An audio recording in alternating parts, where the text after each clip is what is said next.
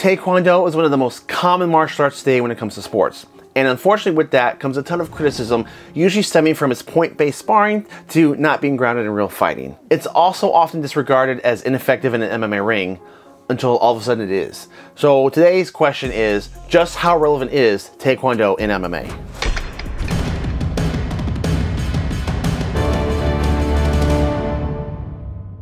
By now, most of you have probably already seen that beautiful UFC knockout by Joaquin Buckley on October 10th.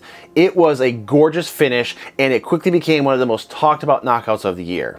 So we thought that this would be a good example of Taekwondo in MMA. Now earlier this year, we did an episode looking at the pros and cons and the differences between traditional martial arts and mixed martial arts.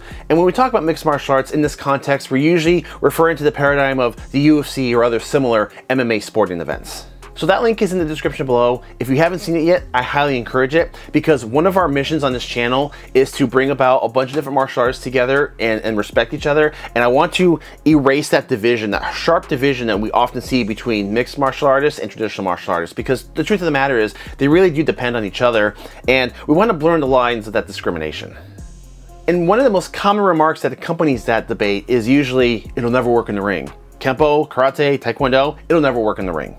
I can see the reasoning of this comment at face value. An MMA fighter usually has multiple disciplines under their belts. They train for knockouts, full contact, and a lot of pressure testing is involved. So sure, an individual art is not likely to fare well in the ring, especially if that person has not gone through the harsh regimen and training that an MMA fighter typically goes through.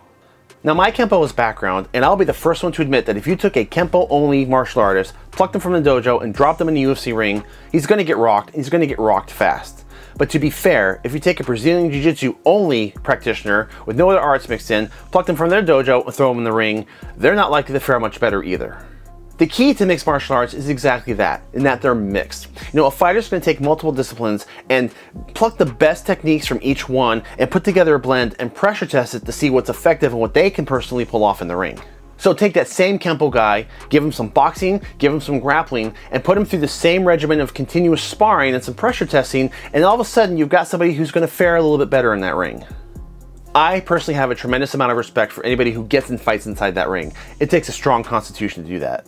My former instructor taught a lot of local MMA guys, and I did get the opportunity to spar with a lot of them, and while sometimes I was able to hold my own just fine, I know, and I'll be the first to admit, that I'm not going to last very long against them in that ring, at least not without going through the major regimen and training that they did. So when somebody says, oh, if karate or taekwondo are so good, how come you never see it in the ring? Well, you do. You see it all the time. You just have to know what to look for. Now, you're never going to see a Kenpo self-defense technique play out in the ring. That's not what they're meant for, and quite honestly, that's a topic we want to put on the table for another day. But for someone who's in Kenpo, will recognize foot maneuvers, body checks, and signature strikes. And quite honestly, that goes for a lot of different martial arts. You know, someone in Shotokan is going to see and recognize Shotokan techniques. And we also covered that topic in Shotokan and MMA, and I've included a link for that below as well. I think it's worth the watch. It's a great point of discussion. But when it comes to Taekwondo, that criticism is a little bit baffling because it tends to stand out when it's used in the ring, and it's used a lot.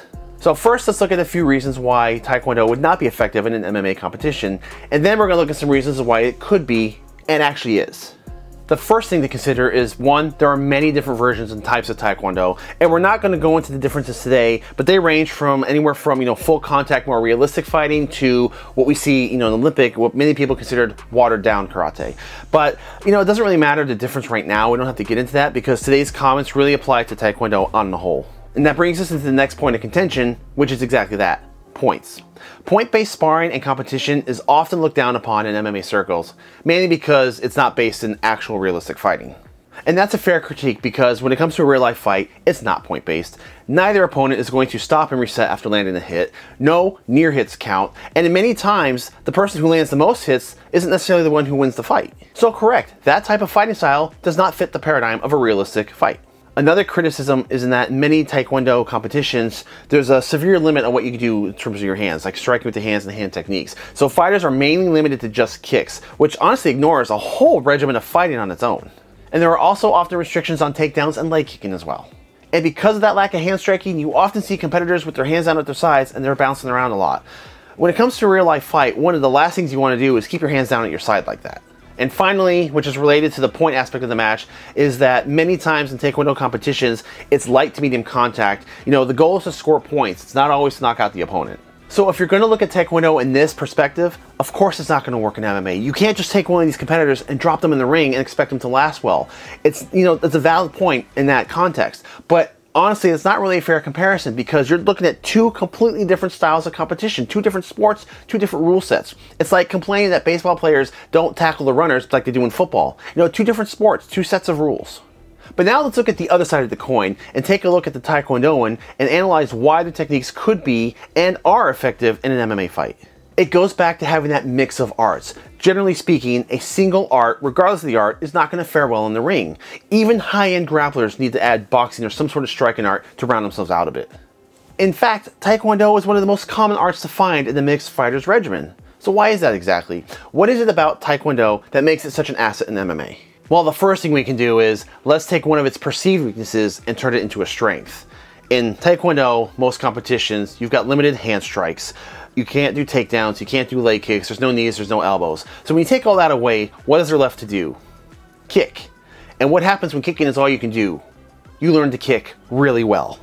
Taekwondo practitioners have some of the fastest, sharpest, and often sneakiest kicks in the martial arts. They're also incredibly accurate. A well-executed Taekwondo kick will pinpoint its target. And just because someone does point fighting does not mean they can't deliver power with those kicks. I've sparred many men and women in Taekwondo that have had some serious explosive energy.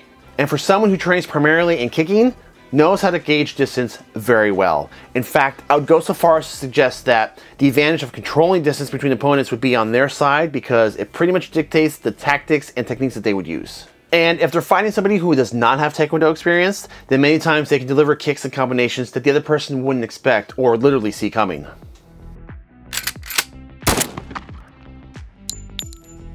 I agree. Someone who only does Taekwondo is not going to fare well in the ring.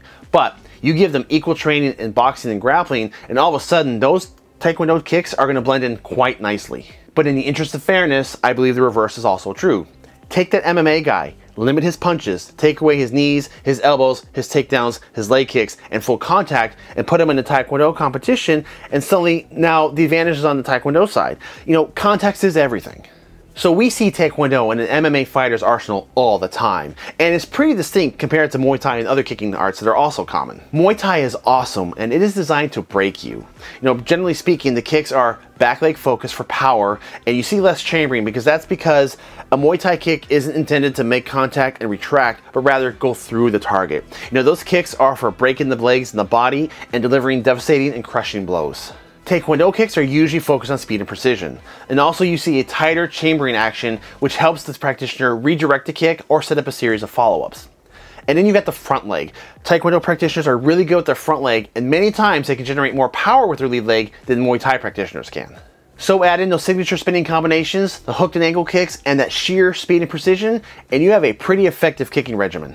I personally believe to be a well-rounded fighter, you need focused training on hand strikes, kicks, takedowns, and grappling. If you can solidify all four of those aspects, you will be a serious contender. And if you get someone like Bas Rutten, who's got extensive experience in Taekwondo, Muay Thai, kickboxing, and Kyokushin karate, well then have fun with that.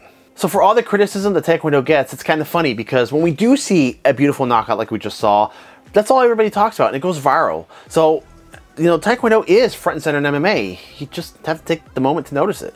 So I want to finish off this topic by paraphrasing something that Joe Rogan said. He said that in Taekwondo, without the takedowns and punches to the face and leg kicks and all of that, they are forced to develop effective kicking under those parameters and making those kick techniques work. And they can still work great, but the reason that Taekwondo would suffer in the ring is because they don't have the defense of all the other parameters. Once they can mix in the other attributes along with their kicks, then you have a serious contender. He also said that he believes the best way to learn those kicks is actually in the Taekwondo vacuum. You know, not while you're trying to learn grappling and hand striking at the same time, but learn with the restrictions that they have and then make the techniques work under those conditions. And do the same thing with boxing and grappling. You'll learn them individually and make them solid, and then you will be a serious contender. I think that's pretty solid advice. So what are the best Taekwondo techniques that you have seen or maybe even pulled off yourself in an MMA match? Let us know in the comments below. Thanks for watching and we'll see you next week.